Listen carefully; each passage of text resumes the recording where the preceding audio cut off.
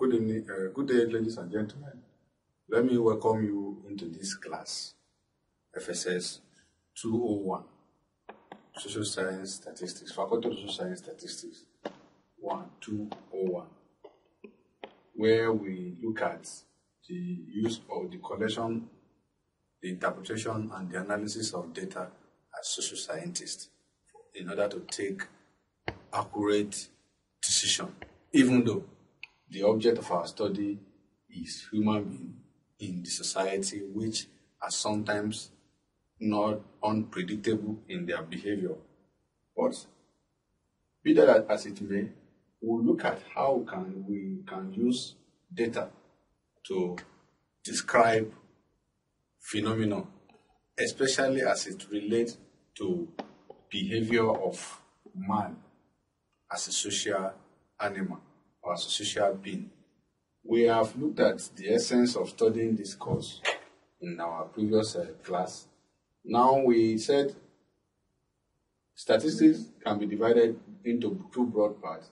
We have descriptive statistics and inferential statistics, whereby the descriptive statistics describe, as the name implies, it takes description of statistical description of phenomena, of event, of behavior. Like when you look at political behavior of man, how does the people, or how does someone from a northern extraction behave, or why does he behave or does she behave in the way he or she is perceived? Likewise, in the southern part, people and someone from the southern part of Nigeria. Now, we want to focus on descriptive statistics 1. We'll be looking at frequency distribution and graph. In presenting your data as a social scientist, as someone who has gone to study social behavior of an individual or of a group and is ready to present it using statistical data, there are means or ways through which you can collect your data. If I must remind you, you can collect your data directly through observation. You can use your primary data can be collected through observation, whereby you as a researcher, you go and observe, as the name implies, political events or social events, as the case may be, directly as an active observer or a passive observer. You could be involved in the activity. Or you can as well administer questionnaires of different form, either structured or unstructured questionnaires, to collect your data. You can go further by using interview, either through mail or you have one-on-one interview with the population you are studying. While that is done, the next phase will be for you to present your data. How do you present your data? You can present your data using diagrams or charts or graph. You can use charts or diagram, what you call pictograms, to present your data, especially when you are dealing with descriptive statistical analysis.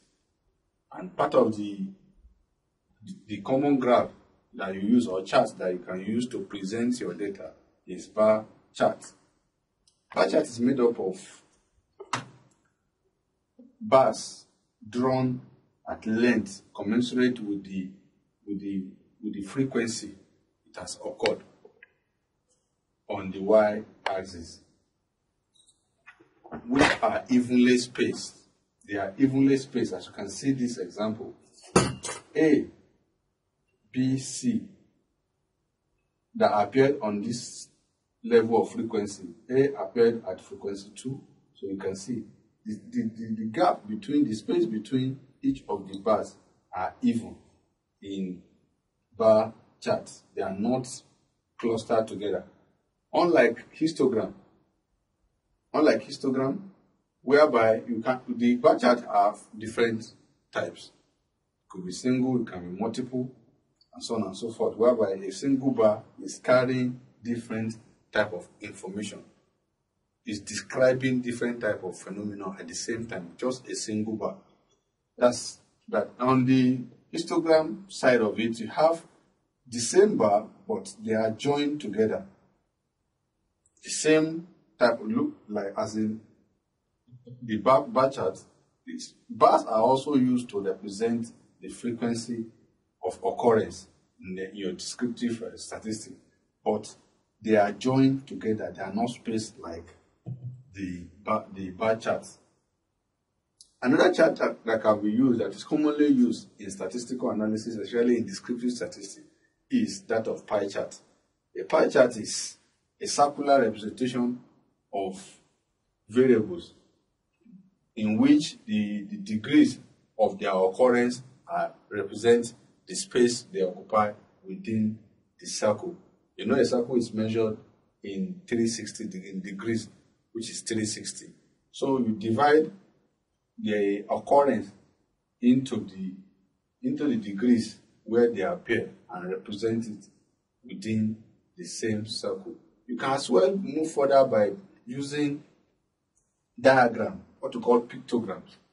Pictograms can use pictures. How many boys? 2 boys. Or how many giants and how many midgets do you have? How many midgets do you have in a distribution? These are some of the descriptive ways of presenting data. Just as we did the other time, we went ahead to look at how to calculate the compute descriptive data using mean, median, and mode. We try to reiterate that we can use this chart to describe the mean, to get the median, which of the bar appear in the middle, and which one is the mode, which one appear the highest, which one has the highest number of frequency. These are the simplest way of representing what we call descriptive statistics in social science. What are the advantages or the benefit of having this idea, of acquiring this knowledge, for instance? It will help you as a social scientist, as one who is engaged in studying social behavior of an individual or of a group, let's say a political party. You can look at it that, oh, in the performance of party A and B, let's say PDP and APC, for instance, in the 2 recent elections, the 2019 election and 2015 election, you can, in a simple way, present their performances in a chart, like a bar chart, so as to be able to take decision or advise appropriately as the need may arise. 2, it gives your sense of judgment. You can say in a very short and plain term, this is the frequency. In 2019, the percentage or the degree, number of seats, for instance, in the National Assembly that the APC have, you can say it was 3. While in 2019, it is this frequency. So, in our next class, we shall be going deeper into calculating mean, deviation, and how to use this to calculate the range, which is another statistical tool of analysis, especially when talking about descriptive statistics. Until I see you next time, remain statistically oriented.